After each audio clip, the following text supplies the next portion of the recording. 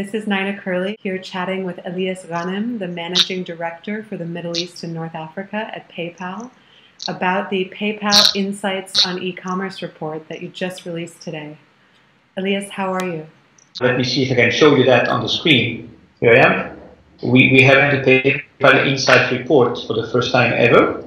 And I think even more exciting than having it in English, now we also have it in Arabic. What were the biggest surprises? So I think two. The interesting one is building up to become 15 billion by 2015. 9 billion in 2012, 15 billion in 2015. But now the most exciting data really is m-commerce, using a one to do a transaction. We're able to quantify it to be 0.5 billion in 2012, so 0.5 out of 9. That will jump to 3 billion by 2015. So 3 billion out of the 15 billion, this is 20%. And that's a little bit more, it's smaller than the PayPal global projection, because in PayPal we have a projection that by 2015, 50% of our own volume will be on mobile. Here, as we don't capture 100% of the market, I'd be saying that 20% of the commerce will come through mobile with and without PayPal is a very interesting data. The report also shows that the most lucrative e-commerce segment is travel, with customers on average spending per year more than in any other segment, including fashion, electronics. And the report also shows that customers spend the most on Qatar Airways. Can you speak to what Qatar Airways has done to earn that top slot? I think what Qatar Airways has is they have the right strategy, the right e-commerce strategy. And from what I can see is they have it across multi-channels. They have it across their website. They have it across also their mobile solution. And of course, their price and their service is definitely part of the equation. I have no doubt. I suppose it's also worth mentioning that the survey only covers the UAE, Qatar, and Saudi. So of that market, Qatar Airways is at the top. The survey also mentions that when it comes to online retail, 52% of shoppers in the UAE say that they shop on souk.com, and it's basically the most popular online retailer in the region. Again, is there anything specific that Souk has done to be the online retailer to beat, aside from having launched, 7 years ago and built up their brand for a while now? So in fact, what the report shows is 90% of the shopping is outside. Within the remaining 10%, this is where the local players comes in.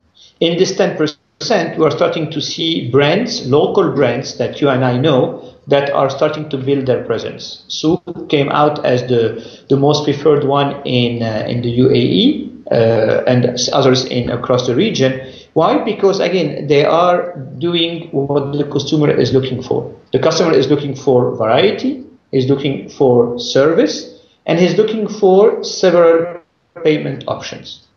Now, I do believe that every merchant here still have opportunities to improve on everything, but clearly consumers are finding what they are looking for on company like Souk, like Sukkar, like Kogon, like Marka VIP, or Namshi, which are the key players in the region. And if those key players want to boost their engagement on mobile, the report also offers a few suggestions for that. Can you speak to those? What should those guys be doing? Yes, I think these guys and every guy should be heavily investing on mobile. Studies have shown that the more you add typing at the checkout, the tougher it will be the conversion rate, the lower will be the conversion rate, which makes sense. So if I have to enter 16 digits, if I have to enter an expiry date, if I have to enter a first name, last name, if I have to enter an address, all this information is what you will be required to enter as a credit card holder. Well, that's a lot of typing before the checkout. One, you have to have the mobile solution, and second, you have to have the right payment options that simplify all this typing by as little as possible. Another question, cash on delivery. This report definitively confirmed that cash on delivery is requested on 80% of purchases right now. Well, purchases made in the UAE, Saudi, and Qatar of those polled. What are the alternatives to cash on delivery? What alternatives do you see and what trends do you see over the next few years? The results have shown that 80% of the e-commerce in 2012 is on cash on delivery, 15 is on cards, 5 is on PayPal. The projection shows that by 2015, we will be 60% on cash on delivery, the remaining being between PayPal and the credit cards. So that's 40% split between cards 25 and us 15. What is the main problem? Why cash on delivery is so big today? For a simple reason, there is a lack of trust.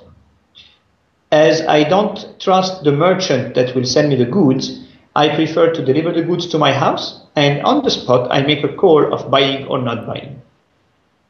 So I can always choose if the size is not the right one, if the color is not the right one, or if the guy does not show up, I'm not liable. So the solution is really to solve the trust issue from the beginning. How do we solve it?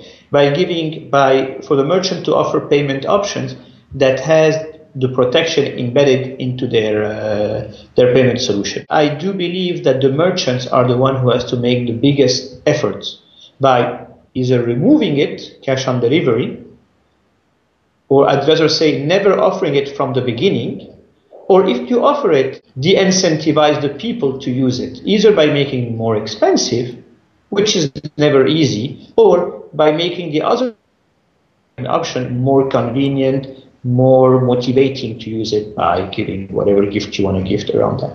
Well, thank you so much for sharing the results of the report, and readers can download it in English and Arabic on Wamda. And thank you so much for chatting with us. Shukran.